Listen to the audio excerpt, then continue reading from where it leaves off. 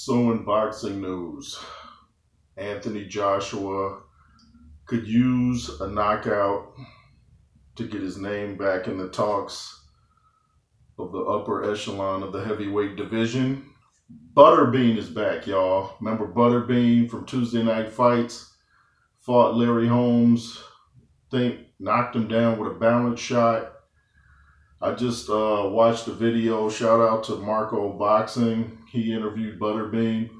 Butterbean is attempting to come back at 57 years old. Lost a lot of weight, came down from 400 pounds.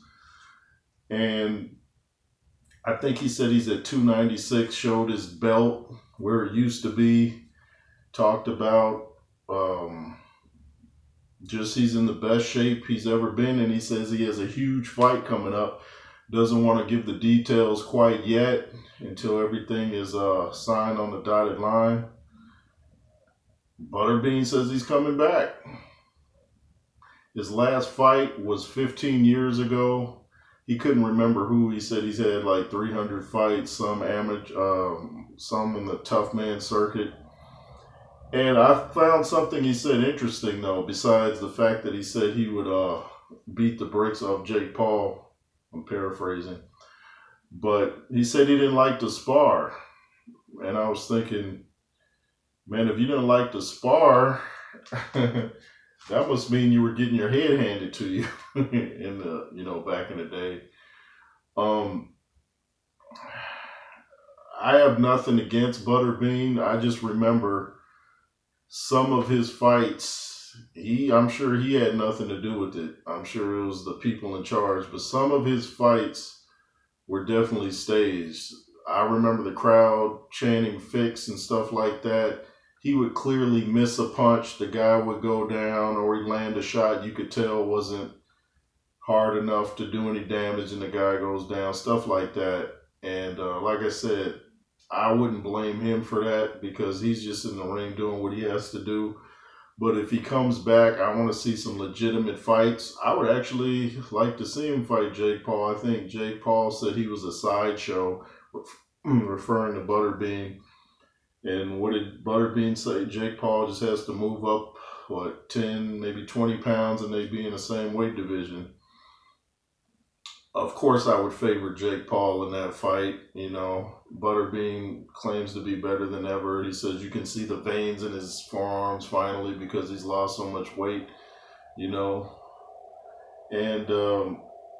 Butterbean even was referring to Mike Tyson being dangerous at 57. And Marco, the interviewer, said, "Is that who you're supposed to fight?" But I don't know. We'll see. But I just thought it was interesting that Butterbean says he's coming back. And, if we're going to watch Jake Paul, why not watch Butterbean? But now to Anthony Joshua, who's got a fight this weekend against Robert Helenius. Joshua needs a knockout. I don't care what anybody says. Even Joshua knows, you could tell he's not saying, he doesn't want to put pressure on him. No pressure, AJ, but you need a knockout, especially if you're going to fight, almost said Dillian White. That fight's off for good.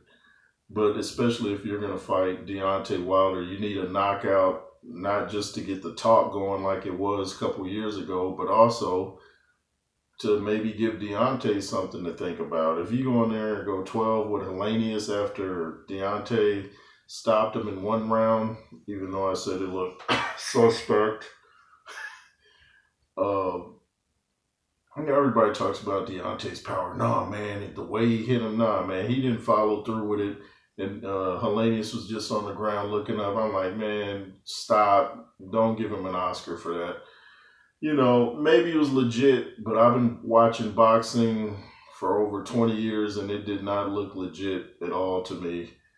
You kind of develop a eye for what is legit and not legit, especially I've been in the ring myself many times, so you can kind of tell which punches can cause damage and which punches don't. But anyway, Anthony Joshua needs a knockout, and he needs to do it, I think, fast and in dramatic fashion.